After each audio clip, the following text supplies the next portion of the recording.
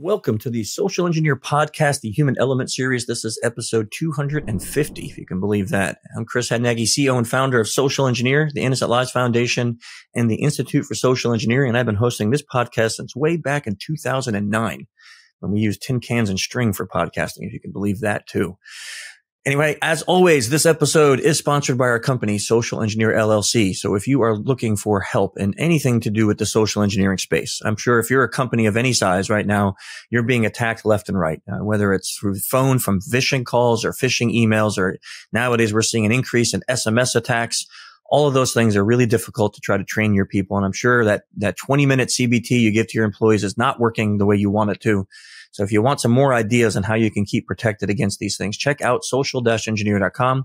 You can make a meeting with us, connect with us, and we'll be more than happy to walk you through what we do and how we help people defend against these attacks. You can find it all, including our 2024 training schedule, on social-engineer.com.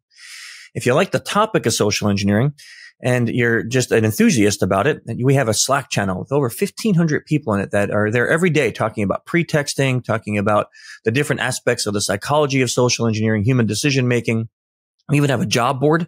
I think we've had 12 or so people find work because companies come in and post that they're looking for employees, and then people that are in there can apply.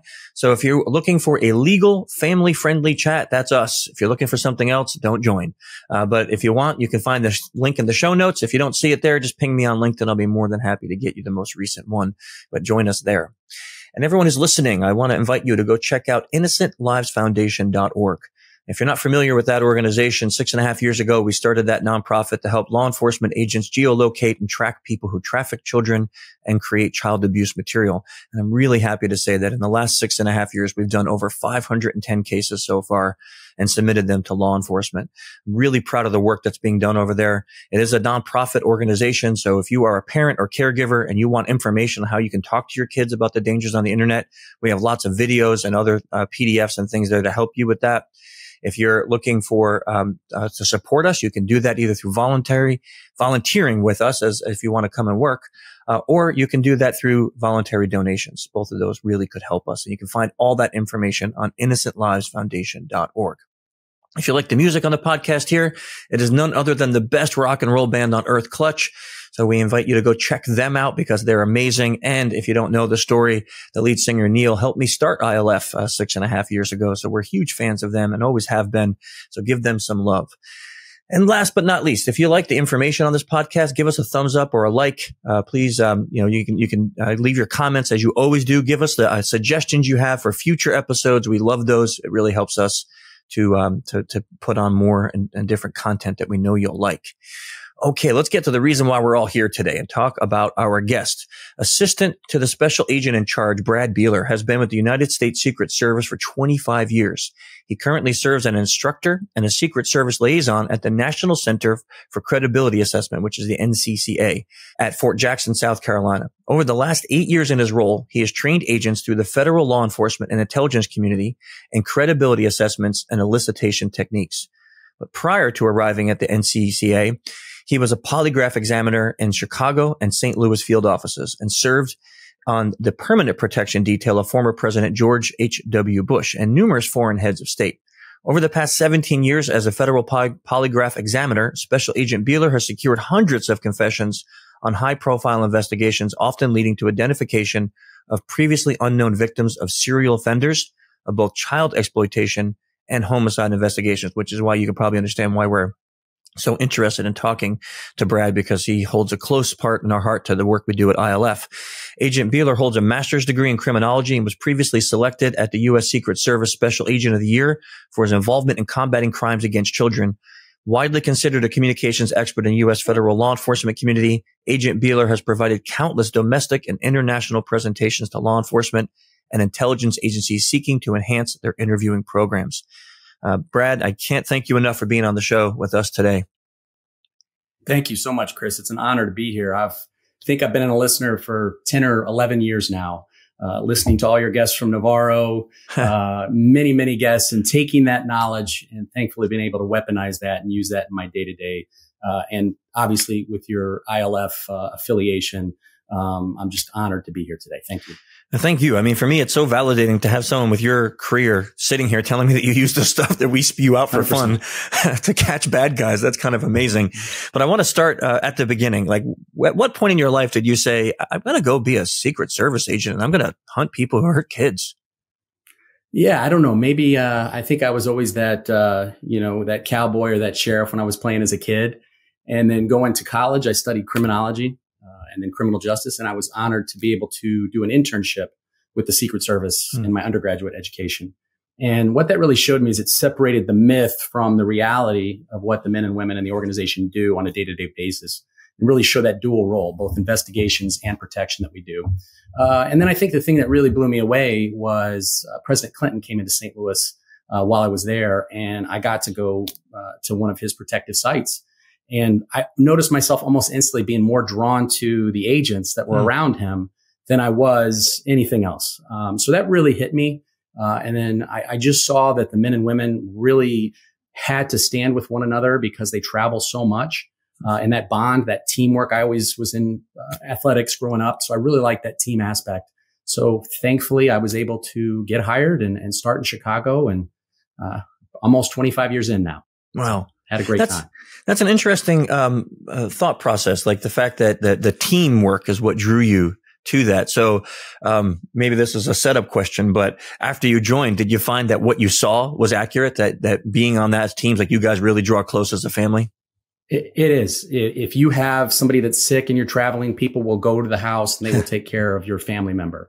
It is truly amazing, the outreach that the agents will do. And I mean, you'll even have some of our protectees that are so good with what they will do for their agents, especially on the smaller details, because they'll get to know you. But I just remember President Bush wouldn't travel on Christmas because he didn't want the agents to be away from their families. So those are stories that people don't hear a lot of times. So that aspect and being able to see these moments in history, Olympics, moments in time that you would get to see have been a great ride. Definitely. That's an interesting point too, because I think those stories, which I wish we could get those out more, they humanize people, right? Because nowadays politics are like so dirty. I hate even talking about them. But when you say something like that, all of a sudden you take this person and you humanize this figure that most people are never going to get to know, right? But saying like, he didn't want to travel on Christmas so you can be home with your family. That's kind of great. That's really amazing to hear that. By and large, foreign and domestic, you will see, we do the United Nations every September. So foreign heads of state come in and we will protect them. And you will see that these people are just like us. We just get to see them on a 24-hour basis. So like you said, it really humanizes them. So for me, I when I think of Secret Service, I think maybe like a lot of people listening, I think of what you just said. You're protecting the president, you're protecting dignitaries, high profile people that come into the country. But it wasn't until actually you reached out to us that I knew that Secret Service got involved in crimes against children. How did that come about? How did the U.S. Secret Service get involved in crimes against kids? Yeah, it's definitely interesting. So a lot of people have that view that we are a protective agency and we don't have a dual mission. But in one of the great ironies of history, in 1865, Abraham Lincoln signed us into law to serve as an investigative agency. So in one of the agent, that was one of his last acts before his assassination. So the agency that would have protected him was actually signed into law by him, but for investigative purposes. And it wasn't until 1901 that we took over protection after McKinley was assassinated. And since that point, we've had that dual mission. And in 1994, we took on a mission as far as Congress mandated us to provide forensic support for the National Center of Missing and Exploited Children, obviously founded by Mr. Walsh. And since that point, we've brought everything to bear. We've got a national computer forensics institute in Hoover, Alabama, that's trained over 10,000 local, state, and tribal individuals on how to do computer forensics, all the way up through network intrusion, so on and so forth. And a lot of that is obviously regarding child sexual abuse material as far as the forensics.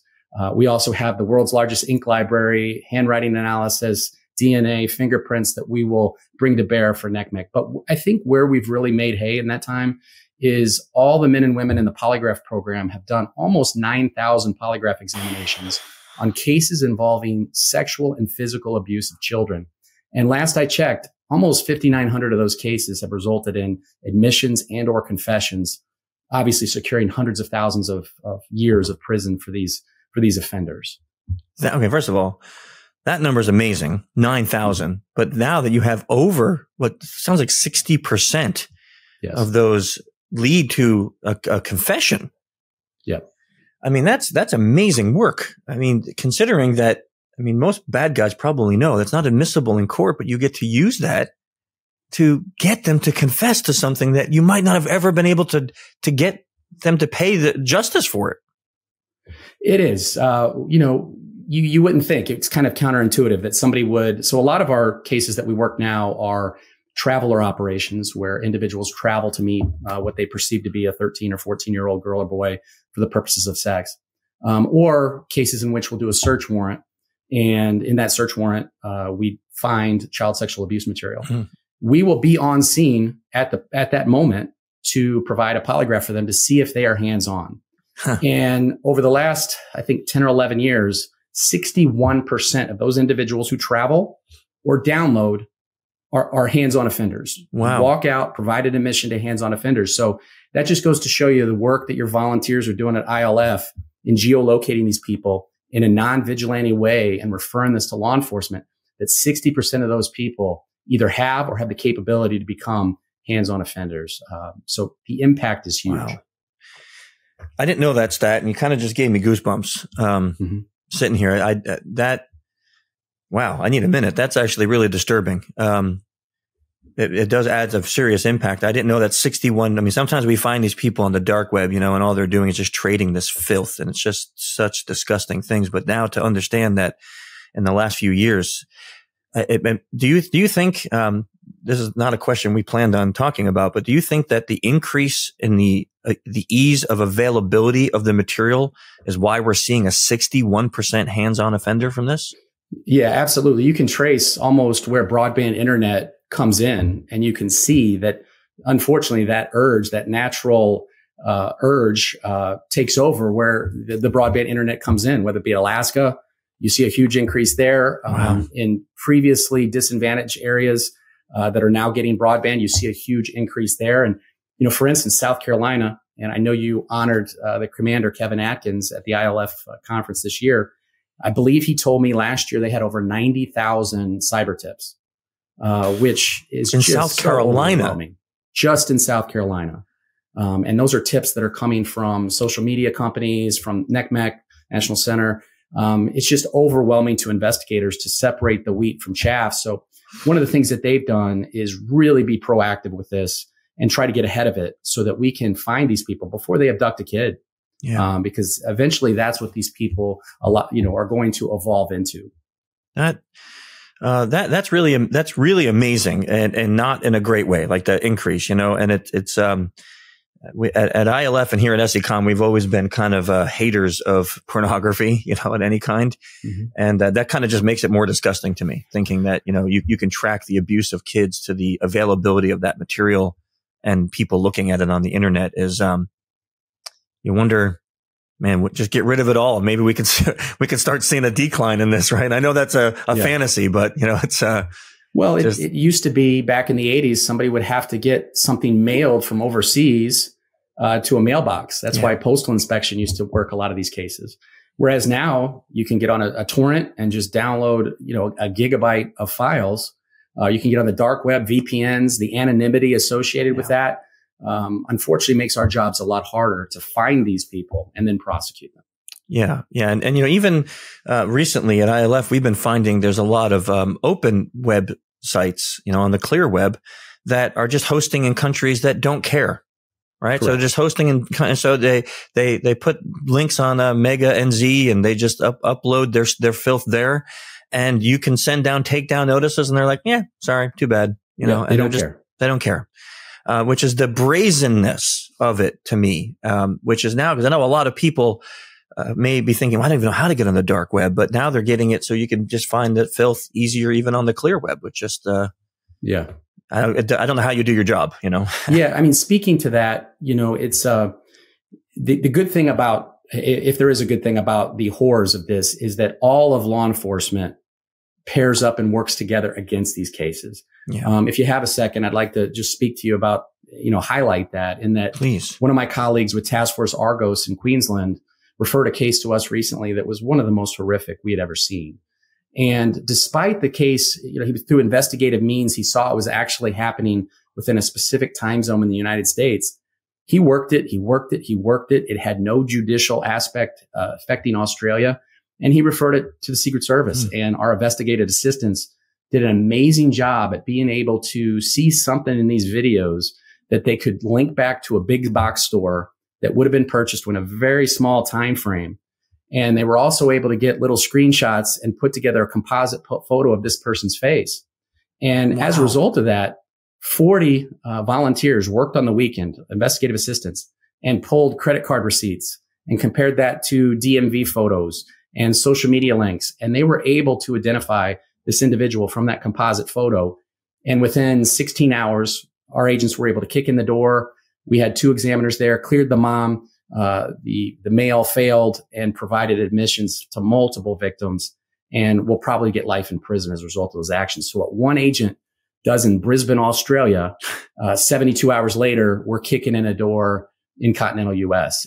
That's my hope, is that we dislike these people so much that we get the support. The problem is we hate these people so much. So it's very hard to interrogate them. Because you vilify them, you put horns on them, and it's very hard to rationalize, minimize, and project their behavior in the room to elicit that information. That's the hard part. Okay, I want to talk about that in a second, but first I just want to kind of highlight this point because I love this story. I mean, you have a guy in Australia who will never not get credit. There's no jurisdiction for him. His courts or his judges aren't going to do a thing to support this, but he's working, like you said, one of the most horrific things on the planet, just so he can get this guy imprisoned. That level of dedication is like, it's like the people I see at ILF, right? They don't even get named. They don't even want their name out there. They don't even want to be recognized for what they're doing. And yet they have full-time jobs. They have kids. They have their own families, and they come and they do this hard work just so they can see these guys go away. That it's so nice to hear like that dedication exists across the law enforcement field to work together, because I know like in other departments, other types of crimes, it could be very siloed, but to hear that, internationally, that's really encouraging and wonderful to hear that. Yeah, absolutely. So I want to talk about this interview thing because you brought up a fascinating topic. How do you do that? Like you're sitting in front of someone who, I mean, I can only, and we don't need to talk about it because this is a public podcast, but I can only imagine what that guy was doing. The most disgusting things that any human ever has to see or even envision. How do you sit and interview that guy, but just not wanting to pull your gun out? Yeah, it's tough because these are the worst of the worst, right, Chris? I mean, mala in se versus mala prohibita. You look at bootlegging, you look at drugs, you look at things that are illegal because the laws say they're illegal. Mala in se it's illegal because all people view this as horrific behavior. So you're sitting across from this person and you're like, how could someone do that? And that's got to be the starting point. I have to try to understand the why. Kind of some quotes I like to look for is, Viktor Frankl and Ted Lasso. And you can't get any more opposite than those two people, right? Yeah. Right. You got an Austrian psychologist who was imprisoned by the Nazis in World War II. But what he talked about is between stimulus and response, there's that space to have control. And even though the Nazis were holding him against his will, he had the ability to control what he did. And that's the way I teach my students is, look, you hate these people. And between what they say, you have the ability to choose your response to get the ultimate goal. And then the next quote is Ted Lasso. He falsely attributed it to Walt Whitman, I think. He says, be curious, not judgmental. And I love that quote because you have to be you can't be judgmental with these people because you put horns on them, they're not going to talk to you. They're going to shut down. So by being curious and trying to find their why, that helps me ultimately get to the what. And the other analogy I give, Chris, is it's kind of like if I asked somebody to interrogate Adolf Hitler. I talk to my students. I go, how? And they say, how could you do that? And I say, you would approach him as if you were approaching Harry S. Truman. And what I mean by that is I would want to be Harry S. Truman's publicist. I would want to be his priest. I would want to be his hype man from the standpoint of Harry S. Truman dropped A-bombs. He firebombed Japanese cities. So how do I square that? They attacked us first. There's my projection. I minimize it by, it would have been a lot more people, Harry, if you wouldn't have done this. I rationalize it by saying they weren't going to give up. And Harry, you didn't use that bomb for greater gain. You had a weapon that had never been used before in life, and yet you didn't use it to take over additional countries. I would have to apply that halo and temporarily, sadly, put it on Hitler. For instance, Agent Beeler with the FBI interrogated many, many years ago Saddam Hussein over the course of several months. And it took time, but he got Saddam Hussein hooked on one of his in-laws' cookies. And he didn't view him as a horrific man. And Saddam Hussein cried when he left. I mean, that's what it comes down to, is I want people to want, my friend says it best, an FBI agent says, a fellow polygraph examiner says, I want them to send me a Christmas card after we're done. That's hard to square. And, I'm sure we can talk about how you guys work with your mental wellness programs, but that's the hard part, is because the cognitive dissonance between the person we are in the room and the person we are in our general life, it does have to switch. We have to talk to those bad people. And unfortunately, when you talk to the boogeyman, it's hard not to bring that home. Yeah. I would love to have your opinion or your feelings on this. One time I was teaching a class on negotiations and interview tactics. And I had a person in there who was a professional interrogator, interviewer, and they focused on terrorism. Something I had not thought about before, right? Because I was doing it business related. And after class, we were sitting and talking, and he said to me, because I asked him, I said, I'd love to talk to you. How do you do it? Right? And he asked me a question. He said, what does a terrorist want? And my immediate answer was, they want to kill people. And he's like, no. He's like, you're thinking too singularly. Like, what does he want? And I'm like, I'm not getting the question. I'm like, I know he wants to destroy. He wants to see death. And he's like, no. It's like, really sit back and stop thinking about the end result. And I'm sitting there for like a few minutes. And finally I go, he thinks he's pleasing his God. Right. Yes. He's like, so can you understand you want to please your God? I'm like, yes, I can understand that. And he's like, great. Now you have a common ground. And I'm like, oh, I got goosebumps again. Cause I'm like, no, wait, I don't want to have a common ground with a suicide bomber. I don't. Right. And he's like, but you do. If you're going to interview and interrogate him, you need to have that common ground, and you just found it. So now when you go in there, you're talking to him about his beliefs, his God, his motivation to serve that God, not about the horrific resultant of that.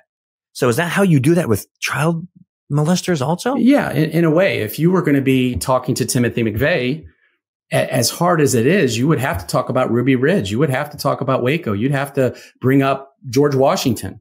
If you were interrogating Osama bin Laden, you would have to talk about George Washington, how he was only 3%, and how he used his money, and how he used his religion, and how he fought with unconventional means to bring down a tyranny, to bring down an empire. It's sick to say that, right? Yeah. But for that time when you're in the box, you have to. And it is tough to square. And that mental wellness, especially, not to be sexist, but for men, we have an ego. And a lot of times we don't want to say that we need help. And we're that canoe that's taken on water, and we don't realize till it's too late, that we need to step back and we need to do certain things preemptively, to help ourselves out. So this is going to sound a little odd to say this out loud, but in my head, it feels easier to find a common ground with a terrorist than it does with a pedophile. So how do you do that? Like, how do you find that common ground? Because, I could, not that I would ever commit an act of violence, but I could see having so much faith that you want to express it in such a way, but I can never envision what would make me hurt a child. Yeah, it's definitely next level. And some of it is specific to the age. And I'm not, we have hebephilia, which is, from, puberty to age of consent. And then obviously, pedophilia, which is solely prepubescent interests. It is very hard to talk to somebody that finds sexual interest in babies. Yeah. You almost have to talk to them like they're a crazy person. But when we rationalize, minimize, and project, we can blame their upbringing. We can blame, situations. We can blame stressors. We can blame, certain developmental patterns. But it's going to be different than a 13, 14, and 15-year-old, where I can talk about Jerry Lee Lewis, Elvis, Barbie dolls, I don't want to get into all the themes, but there's a lot of different themes that I could use that the average person is going to hit on a little bit easier than finding an attraction to babies. But you'd be surprised. These people do have that. Some of them do have that inner guilt, and some of them do want to talk. They've just never been identified. They just never, we've never ferreted them out, to talk to them. Maybe we're the first person that has ever truly spoke with them about this, and they wanted to say it, and we just give them the arena to do that. So letting someone be heard. Yeah. It's like, the old, Dale Carnegie, to be interesting, be interested, right? These people, they aren't going to tell anybody else that they're molesting babies. Yeah. Right. And they view it as normal behavior. Just as you view your behavior as normal, they view your behavior as abnormal. They view their behavior as normal. So sometimes they don't mind talking about it. Okay. So last question before we get to mental health. How, when that happens now and you open the doors for someone to talk to you, how do you control your nonverbals from showing disgust or judgment when they're now telling you this horrific desire they have and that they've actually acted on it? How do you not just want to puke? Yeah. I play a video to my students where it's Joe Rogan at a UFC fight and somebody does a knockout and he goes, "Oh my gosh," right? He gets all amazed. And I play that because I'm like, that has to stay internal, because pedophiles, sex offenders, they are used to grooming people and grooming situations. And they are extremely adept at picking up on nonverbals. Like, is this safe for me? Their amygdala can fire very, very easily. So yes, to me, nonverbals, and as you know, and many guests have said, it's not about detection of deception. Right. It's about, I want to see detection of reception. Are they receiving my message? And completely filtering out what I'm putting out. Okay. Because you have, Chris, we look at verbals and nonverbals sometimes. There's more to it than that. It's lyrics, it's song, and it's dance. Yeah. Lyrics are the words. Dance is the nonverbals. The song is my pitch. It's my tone. It's how fast I speak. It's my volume. I have to be able to modulate that, one, to keep myself interesting, but also no one screams a secret. They whisper it. All right. When I meet someone for the first time, I want a slightly deeper tone because that's the furthest thing from fight or flight. When I move close and I want, I'm at that time to get that confession, I want to deepen my tone once again, but I also want to soften that tone and create an artificial sense of privacy. So to me, that's what you miss out on. I think I had mentioned my buddy who's deaf, and for 30 years, he has been the best purveyor of body language. Oh, yeah. And you got to understand why, because he sees text, he sees closed captioning. When I was talking to him as a kid before we got smartphones, he would have to put the phone on the TTY and the operator would have to speak to me and I would have to speak back. And he would still just get things typed back to him, where I would always get the operator breathing life into that conversation. Yeah. And he never got that, right? Emojis are helping him. Yeah. I mean, emojis are great for him, but all of society has returned to the mean in that regard. So that's where I think the missing piece. And once again, there's some great stuff out there. Dr. Abby does a great job. Mr. Navarro, at body language. But to me, the song part of it is so important, that pitch, volume, and people just don't use it enough. I love that analogy. That's really, really great.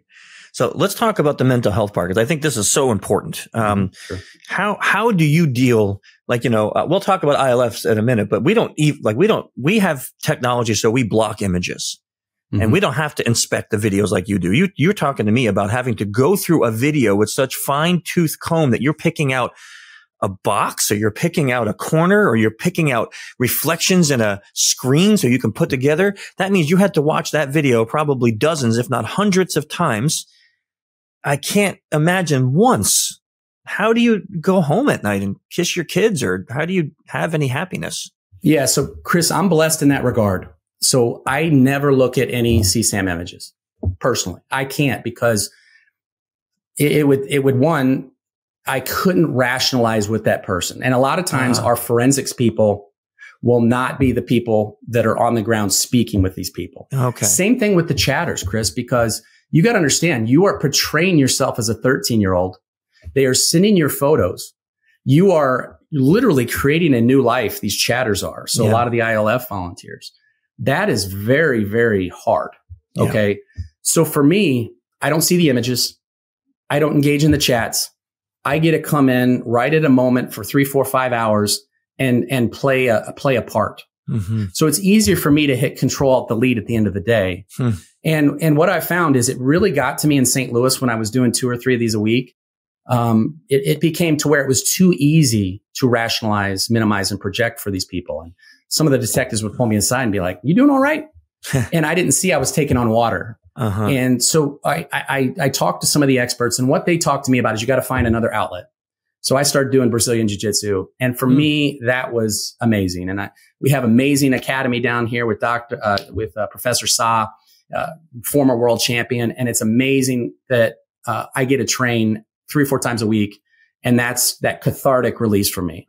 And a couple other things. One is I never do work at home when it comes to this. I type all my stuff. I don't care if I've got to go up to the coffee shop during COVID, whatever the case may be. I would never type the stuff up at home because it's just too close. And also have that counseling, have, somebody that you can talk to. And then, for instance, we've got an upcoming traveler op. And what I'll do every night after I talk to somebody is I will not, whether it be I'll go to a hotel or go home, I won't cross that threshold until I jump on my phone and play a game of Risk. To where my brain is thinking I'm doing something else. And that's what I'm left with when I go back to my home. But having that anonymous expert, that psychologist that's affiliated with you, that can be there if you need it, is extremely important. And that's something that here in South Carolina, our Internet Crimes Task Force has really done a good job of. And we haven't seen issues since we've adopted those things. That's a unique perspective, because a lot of law enforcement agencies that we work with do not provide their people with support, mental support. And that was one thing when I started the ILF that, and I had a meeting with the psychologist over at NCCA, and I asked them the question. I said, "I'm thinking of starting this, but how do you guys deal with it? How do your agents deal with this?" And she said, "We mandate therapy. If you do this work and you work here, you have to see a therapist." And I'm like, "That's awesome. Like, you could do that." She's like, "Yeah, you can do that if they sign up as a volunteer." So that's what we did. One of our first hires was a wellness director. She's a licensed therapist, and we mandated, like, if you're doing the work, you got to talk to her at least once a month, and you can talk more, but at least once a month. And that's for your benefit. It's for your mental health, but it's also for the organization, because if you're not healthy, then we want you to take a break. Right. And we've had that happen where, of course, it's real therapy. So she can't ever tell us what people say, but she'll come back and say, "Oh, I think Chris might need a few months just to relax," and it's always done kindly, but it's like, man, we just, we had a couple of people, sadly, who stumbled on some things in places that you would think, "Oh, that won't, that kind of content won't exist." And she had one of our volunteers had a visceral reaction, like she vomited, and then she couldn't get out of her head. And we just were like, we need you to go take a break. Like, we need you to go. Right. And it's not because you're bad. It's like, this cannot be in your head. Like, you have to go get help. Right. And for us, that's really, really important, because like, if you hurt yourself or your family to help others, where's the scale? It doesn't tip. Right. It's not a great balancing act, because if I go save a bunch of kids, but my kids are all falling apart here, it doesn't make me a hero, so you got to take care of home first, right? No, and absolutely. And the issue is, we think these cases are so big because they are. Yeah. We don't want to walk away from them. Yeah. And a lot of our forensics people have been trained, and they have so much money invested in them that, they don't want to walk away from it, or maybe their agency doesn't want to walk away from it. But we really need to look out after our people. And it sounds like you guys started that from the get at ILF. We did. It was just by talking to people like you and Nick Mick, and having that nice conversations that allowed us to see, I don't know if I would have thought of that, ahead of time, because, when I was just starting ILF and doing this by myself, I wasn't really focused on, I need to go see my therapist, which I have one, but I wasn't thinking about that. And I would bring it up sometimes, but, I would never think about mandating that. And now it became a mandated thing. And I see the benefits for people. Well, now it's more accepted. And cops, we're afraid, hey, if we tell our employer that we're having thoughts or we're having troubles, we're afraid our gun's going to get taken away. Yeah. And so that's the added benefit of our egos and then our fear. So having these people that aren't affiliated with your organization anonymously have these quarterly, biannual chats is amazing. And from a monetary standpoint, it truly is a drop in the bucket for what you're going to get back. The juice is definitely worth the squeeze. 100%. 100%. This has been a fascinating conversation, but I got a couple questions we always ask. Sure. I would not be where I am today if it wasn't for a couple mentors in my life, right? Just I can pick out a few people that I wouldn't be sitting here talking to you today if it wasn't for those people. Do you have anybody in your life that you would consider a mentor that really helped you to get to where you are today? Yeah, definitely. I was extremely introverted as a kid. It may not seem like that now, right? No, it doesn't. But in 11th grade, Mrs. Bertrand, Union High School, she was our speech, drama / English teacher. She did it all. And she got me into improvisational acting and creative writing and really opened up my right brain, really got me involved in confidence. And I take a lot of these things that she does and I have my students do it. In our role playing where they bring in words, they have to do yes and games, because it really builds up the confidence of these students so that when they get out in the real world, they can, they can move, accordingly. So Miss Bertrand, huge shout out to her. And then my first partner on the job, Brian Leary, he's retired now, was our former program manager in Polygraph, but was blessed. He was in Chicago with me and he really showed me integrity, showed me how to do polygraph. And I was blessed to be in the interview room with him on hundreds of cases involving homicide and child sexual assault, and just saw how no moment was too big. And like you said, not showing that reaction. He was just San Diego weather every day. It was just like that. And I learned everything that I have from Mr. Leary. I love the mentor recommendations you have here because we rarely get someone to mention like a school teacher. Yeah, absolutely. To have that big of an impact. And that's really awesome. That's really great. Have you ever reached out to her and told her how she affected your life? No, I didn't. And cause it's like your parents, you don't appreciate it until 10, 15 years later. You're just like, right. But looking back, that changed everything. Yeah. So definitely I've told Brian how influential he is. That's really cool. That's really cool. One of the things we've started doing when I started this podcast is a lot of people that listen are avid readers. So, do you have, and it doesn't have to be about our topic, do you have any books that you read that you would just recommend? You're like, this is an awesome book. I'll give you 3 real quick. The Interrogator, by Hans Scharf. I don't know if you've heard that. That is an amazing book about a Nazi interrogator, Luftwaffe interrogator during World War II. And I know your saying is, leave people better off for having spoken with you or interacted with you. You talk about an ultimate example of this. If you were shot down in World War II and you were dropping into enemy territory, what do you think would happen to you? Probably torture. Bad things. Yeah, I would imagine it'd be terrible. He would go on long walks with these people. The book is truly amazing. And we've adopted a lot of his principles post 9/11 and how we talk to people. But he did such a good job. He did his job. Our people did our job. That after the war, numerous airmen that were interrogated by him actually sponsored his visa, his green card, and his citizenship, and he moved to the United States. Wow! So you talk about just a great way of doing things. It's a hard translation from German into English, but the story is amazing. Great book. Spy the Lie by Phil Houston and 2 of his colleagues are about very senior CIA polygraph examiners. That have done tens of thousands of exams that really take polygraph and turn it more into detection of deception, linguistic analysis. That's one of those books that's just dog-eared for me that I go back to all the time. And also Vanessa Van Edwards, 2 of her books, Cues and Captivate. She is amazing at first impressions, at that ability to slap hands with somebody and have that primacy effect. A lot of the things you talk about on the show, she is great at this. And those are really good, quick reads as well. First of all, we've never had any of those books recommended. So great. These will be 3 new ones. The Interrogator sounds like something I just need to read. Like that sounds really amazing. Hans Scharf, great book. Yeah. Thank you for those recommendations. And really thank you for coming on the show today. If people want to know more about, I'm sure we just can't give a link to you, but if people want to know more about being a Secret Service agent or anything like that, what should they do? Well, it's perfect timing for people that are interested in joining because, we go through these 25-year cycles. 1984, we hired a bunch. I got hired in 1999. Now we're 25 years on.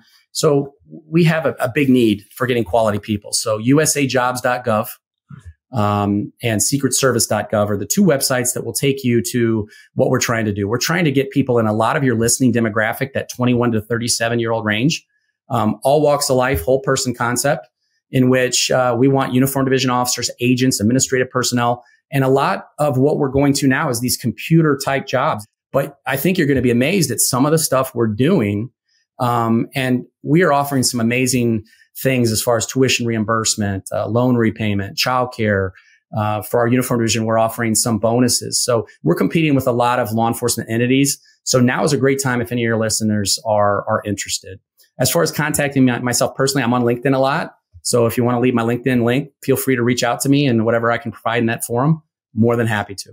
Awesome. I will do that. So in the show notes, there'll be a link to Brad's LinkedIn if you want to connect with him.